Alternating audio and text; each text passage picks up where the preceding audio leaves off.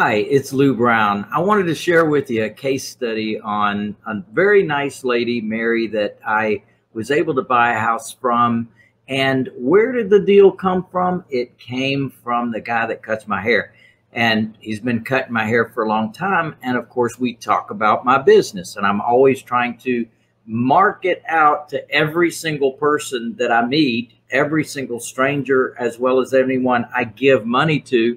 You want to show them what you do and how you do it. And certainly you want to incentivize them to bring people to you. So I always tell people that we pay referral fees if they bring us someone that we end up doing business with, meaning that we buy a house from them, or meaning that we sell a house to them.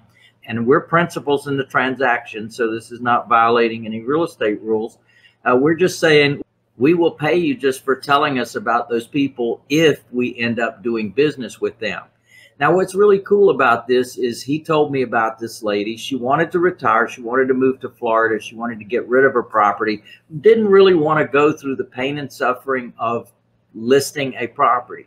Now, whenever you get a real estate agent involved, they always want you to fix up the place nicely, because they know that that house will move quickly when it's all fixed up nicely and it's priced within the marketplace. They know it'll move quickly and they can get their commission early.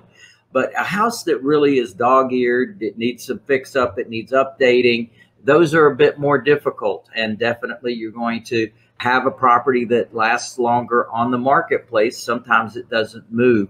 So what we're able to do is step in and take over a property as is. And that's exactly what we were able to do with this lady. Now, it turns out that when I went through my presentation with her, and we always go with a full-blown presentation that explains who we are, what we do, how we operate, how we can help, testimonials from people that we've worked with in the past.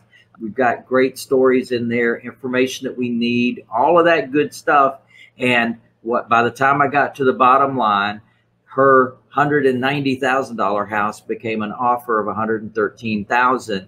Well, she said, I wanted more than that. And I showed her how I was able to take over her existing financing on the property. She didn't have one, but two mortgages on that property. So as a result, we were able to take over both mortgages and give her some cash. And she had everything she needed to be able to move on to Florida.